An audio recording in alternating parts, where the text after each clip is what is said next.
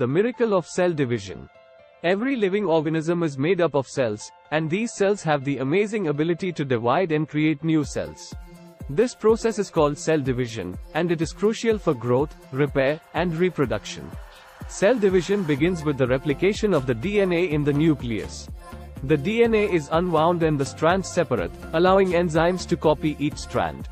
Once the DNA has been replicated, the cell enters the next phase of cell division, called mitosis.